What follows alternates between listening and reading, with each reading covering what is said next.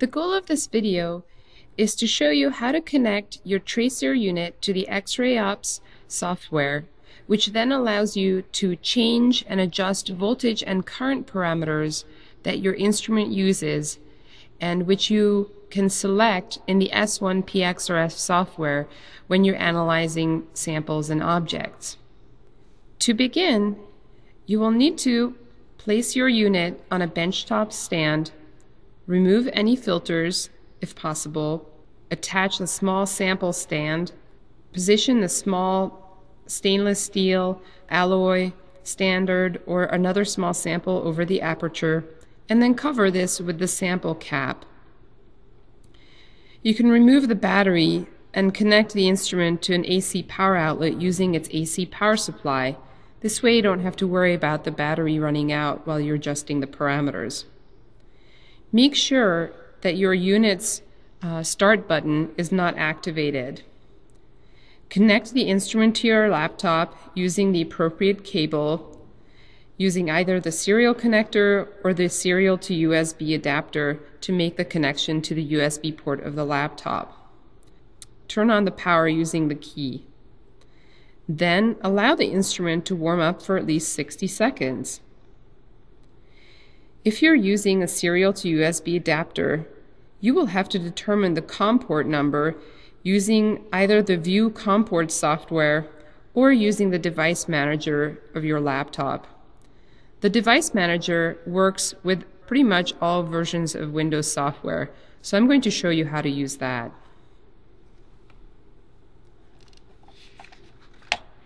To find the device manager, you can go to your computer start menu and search for it.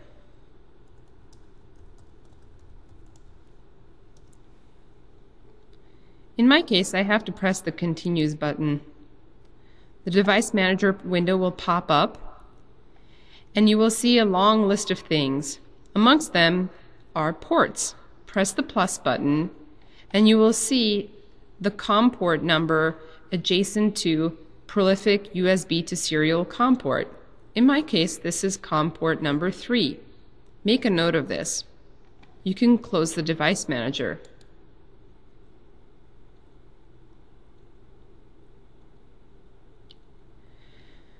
Now open the XRayOPS software. Enter the COM port number. If you're using the serial connection, then it'll be COM port number 1.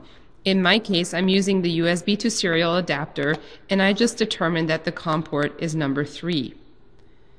Check the high-speed communications box, and then initiate communication with the unit by pressing the Open X-ray, checking the Open X-ray COM port box.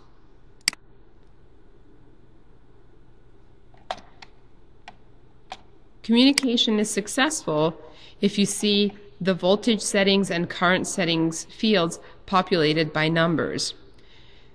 You will also see the read and set filter layers window in most recent versions of XRayOPS. We're not going to be using this, so you can collapse it. Before making any changes to XRayOPS, it's a good idea to take an image or record all the settings in the window in case you need to return to the exact same ones.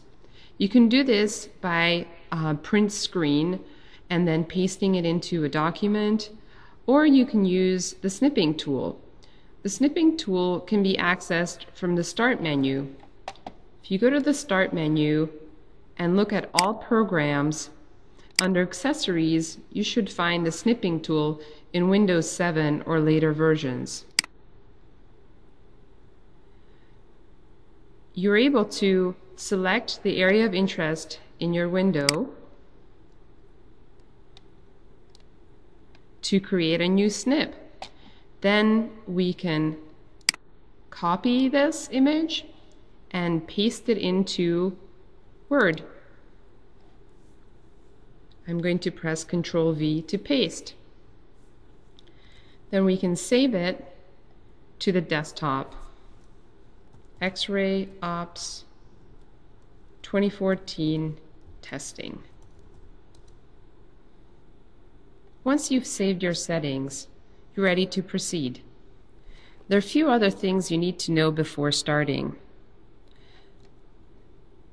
The first through sixth lines show the tube settings currently stored on board the instrument.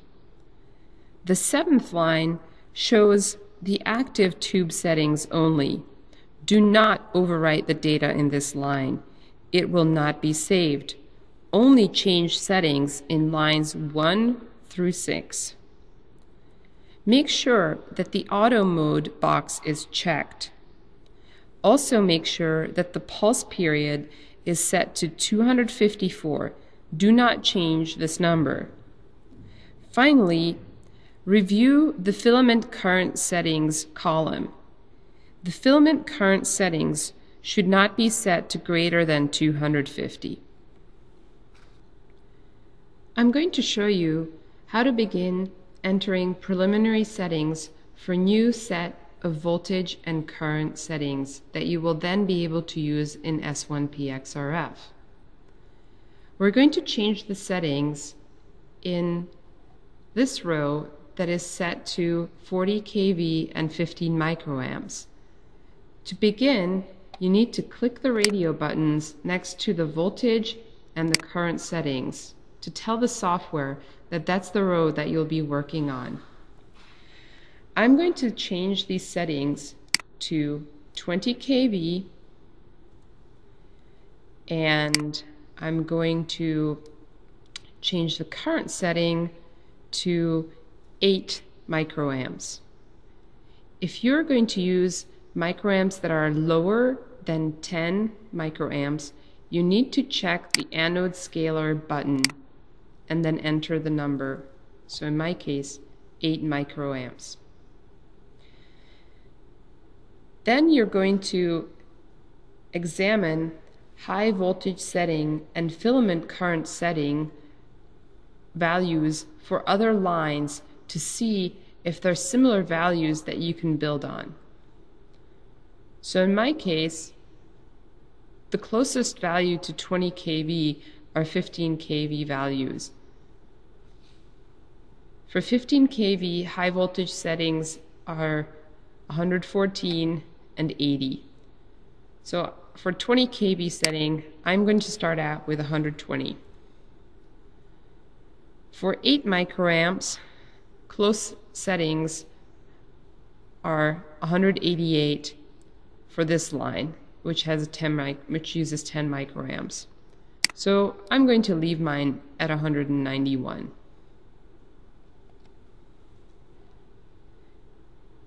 Once you're done, click the Update Settings button. We're now going to begin optimizing the settings. To begin the optimization of the settings, click the Monitor Actuals button. This will turn the red button green, but the X-ray tube will not yet become energized. In order to turn on the X-ray tube, or to activate it, you need to press the PC trigger by checking this box. Alternatively, you can use the remote switch cable, or you can use the switch on the handle of the instrument to turn on the unit. You have to press down these buttons to keep activating the X-ray tube. In my case, I'm going to use the PC trigger. As soon as I check the box, the red warning light turns on the instrument, and you can see the live numbers for the voltage and the current. The value for the voltage should reach the desired setting, which in my case is 20 kV, in just 1 or 2 seconds after the PC trigger is checked. You can see that in my case it was varying quite a bit. Note the number next to actual HVG DAC. In my case, this is 88. I'm going to have to enter this on the line where I've entered my 20 kV and 8 microamp settings. Also take a look at the anode current field. It's important that this value should reach the setting, which in my case is 8 microamps, also in just 1 or 2 seconds after the PC trigger box is checked. It should stay within 1 microamps of the selected value and stay stable for at least 2 minutes.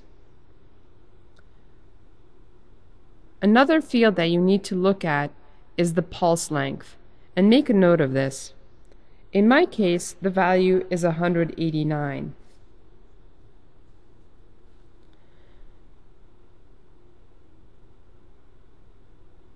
Uncheck the PC trigger button to deactivate the X-ray tube and click on Monitor Actuals to make the red button appear again. This means that the software is going to stop monitoring what the instrument is doing, and this allows you to change values in the line that you are editing. In my case, I need to type in the actual HVG DAC value that I was reading out when I turned the tube on. It was 88.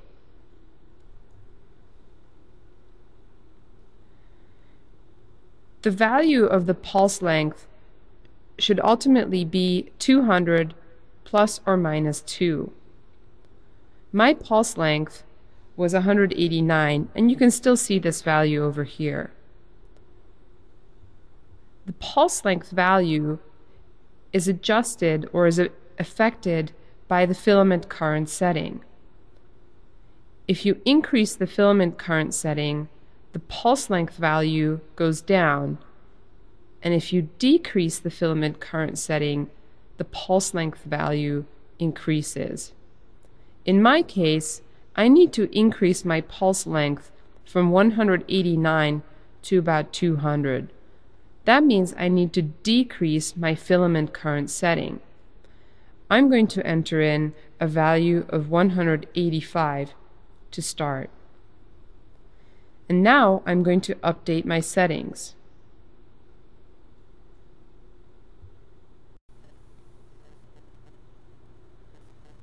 After the first round of optimizing the settings, you need to check out the instrument and see how the values have adjusted. You might need to continue with another round of optimization. To start, click the Monitor Actuals button. You should see the red button turn green. To activate the X-ray tube, I'm going to use the PC trigger and check this box. I can see that my red warning light has turned on and the tube is active. I can also see that the voltage reached 20 kV very quickly, and I see that the actual HVG setting is 84. If you look on line 5, I have set mine to 88, so I know that I'm going to have to change this to the reading that I'm seeing here, which is 84 or 85. I can also see that my anode current reached 8 microamps pretty quickly, and it's staying within plus or minus 0.5 microamps of that value. The pulse length is around 202 or 203. This is really good because the pulse length should be 200 plus or minus 2. So I don't have a lot of work to do. I need to adjust my actual HVG value. I'm going to stop monitoring actuals. First, I'm going to uncheck the PC trigger to deactivate the X-ray tube, and then I'm going to click on Monitoring Actuals. Now I can change my values. I'm going to adjust my high voltage setting to 84, and I'm going to decrease my pulse length just a little bit by increasing the value of the filament current settings. I'm going to just change it by 1. So to decrease my pulse length, I need to increase the value of the filament current setting.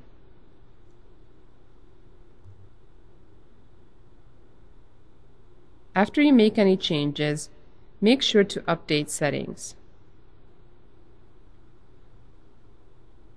Click on the Monitor Actuals button and activate the X-ray tube.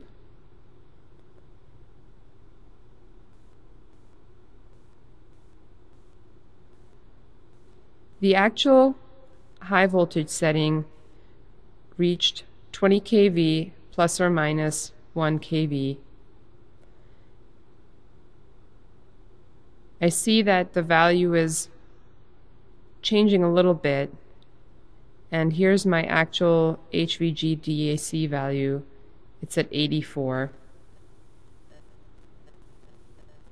The anode current is reading 8 microamps plus or minus 0.5 microamps,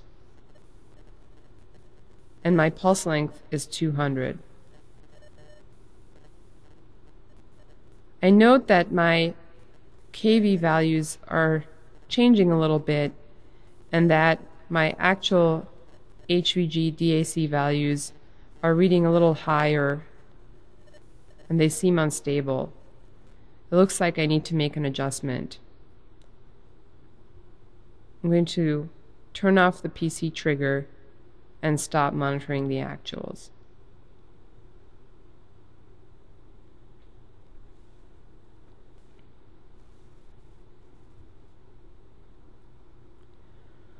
Let's make a small adjustment again to the high voltage settings. I'm going to increase 84 to 86. I'm also going to enter in my pulse length as 200, since that is the value that we reached when we were monitoring the real numbers. I'm going to update the settings, click on Monitor Actuals, and activate the X-ray tube.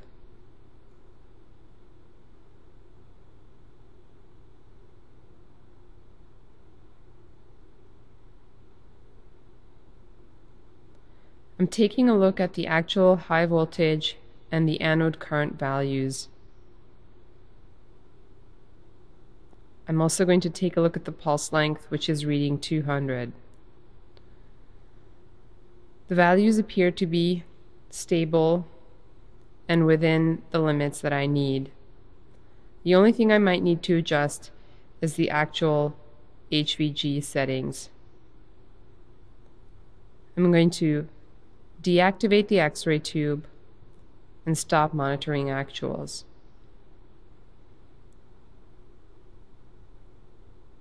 I'm going to change the high voltage setting to 84 again and update my settings.